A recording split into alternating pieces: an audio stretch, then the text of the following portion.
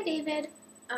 I'm not entirely sure yet what I'm going to try to teach in this video, but I thought I might sign the phrase as I've set it up and kind of explain a little bit to you about why that is and show you each sign individually. So, for the first sentence, the way that sign language is designed is that when you're talking about a person, so the first part that you have is that I love your daughter, which isn't in itself a very complicated sentence, but you always start with the subject first, so it would be your daughter. So we have the sign your, which is your palm out towards the person you're speaking to, and daughter is like a cup near your chin, and then out to like baby, so girl, baby. I don't know if you can see my bottom arms, but it's like a baby. So daughter, it's one smooth motion. So you would say your daughter. And when you're saying those two phrases, you always have your eyebrows up because it's indicating towards a person. And after those two words point to a designated area, that for the rest of your signing, that space is going to signify her. So you'd say your daughter and point to that space. That's letting them know the subject of the sentence.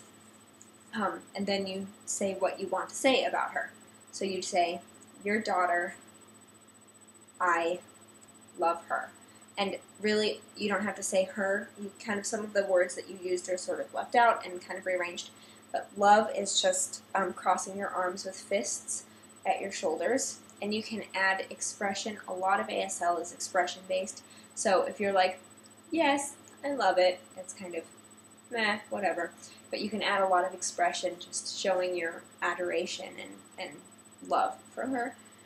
So the first part of the sentence, really the first sentence that you're going to have would be, your daughter, I love. That would translate to, I love your daughter. So, your daughter, point, sorry, I forgot that part. Your daughter, I love. The second half that I have is, you wrote an ask for your blessing to marry her. And that was kind of complicated, so I broke it into something a little more simple, which basically what you're going to be saying is, I want to ask her to marry me. Do I have your blessing in doing that, basically? So the first would be, I want. Want is like clawed fingers, and you just pull them in towards your body. So I want. Ask is this. It's bending your index finger like this, and you do it towards who you're asking. So since you've already in the first sentence defined that this is the space where she is, you should say ask toward her. So I want to ask her to marry, and that's cupped hands. So just hold your own hand, basically. Simple as that. Marry me. I, me, they're the same. Bless is you have your two thumbs up to your lips, and then you bring them down, and as you're doing that, you open your hands and go like this. That's bless. So it's like you're kissing your thumbs, and then open your hands out and fan out your fingers. So bless. Will you? And when you say bless, will you, lean forward a bit and raise your eyebrows. That's the question. So the second part would be, I want to ask her to marry me. Bless, will you? So altogether, you will say, your daughter, I love. I want to ask her to marry me. Bless, will you?